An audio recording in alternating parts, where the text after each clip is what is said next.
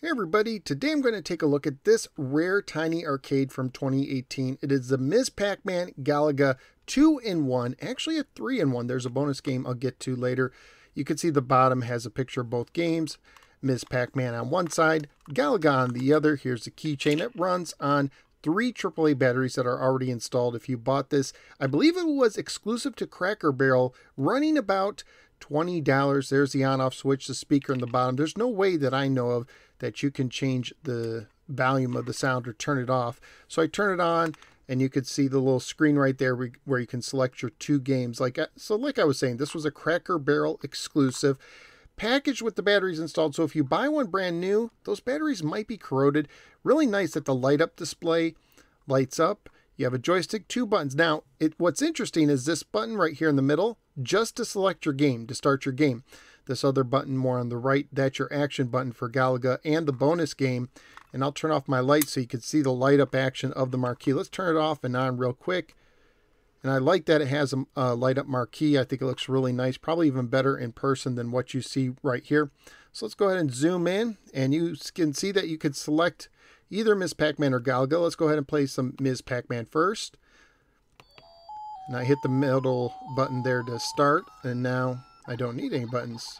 And as you can see, it's really choppy. Now, I reviewed the standalone version. They made a standalone version of all the games you'll see today. And I reviewed the standalone version, and I believe at the time they were like 13 bucks a piece at Walmart. And yes, this does have intermissions in it if you get far enough, which is a nice touch. And it plays okay. For a tiny Ms. Pac-Man game, it actually doesn't play too bad. So going around, let's get the bonus fruit. But yeah, the animation, really choppy. Sounds pretty good, actually. Let's get that one ghost. Oh, that ghost, I guess, was not energized. One of the joys of not being able to see. So let's go ahead and turn this off. Now, if you want to select another game, you have to actually turn it on and off. It will go to sleep if you turn it on and don't play with it for a while. So now we'll do Galaga. And let's get it going. So you push the middle button to start. But the other button's going to be your fire, the right button.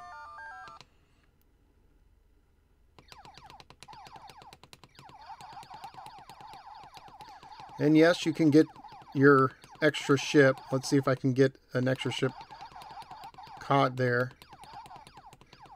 We'll try and do that while I'm playing. If I don't die first. Like I said, I think the sound effects are pretty good in this thing.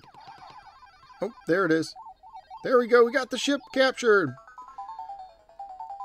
And let's see if on this tiny arcade I can actually free the ship. I don't know how good I'll be at doing that. I'm not a Galaga expert by any means. Ooh, and I shot the ship. Let's capture myself again. That might be my last ship. Yep, that was my last ship. And so now let me tell you how to get the extra bonus game. So to do that, you have to be at this little start menu. And you have to hit up on the joystick 3 times. 1, 2, 3. Down 3 times. 1, 2, 3. And then left, right, left, right, left. Ghost will change color. And now we have Dig Dug. Now, this is based on the Class 81 arcade machine that they made years back to celebrate the anniversary of both Ms. Pac-Man and Galaga. And I guess on that arcade machine, you could also unlock Dig Dug. Come on. Let's go ahead and get a couple of these baddies. So yeah, you got 3 games in one on this doohickey, which is really neat. Now, what's not neat is what these are going for today. If you wanted to get one of these on eBay, new or used, you are looking at somewhere in the ballpark of 75 to 100 bucks. They're rare. They're hard to find. They don't come on eBay all the time, and when they do, that's typically their price, probably between $75 and $100. So it's one of these things where you're probably better off just buying the individual games. You can still get the individual games for much cheaper than that, I believe.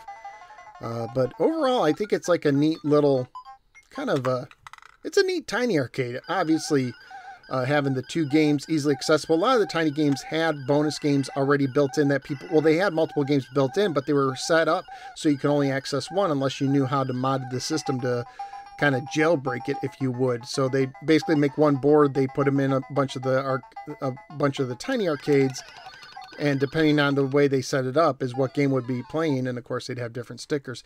So I think it's neat. I don't know that it's worth the price. Let me know what you think in the comments below of this little tiny arcade. And I will see you next time on next No Swear Gamer video.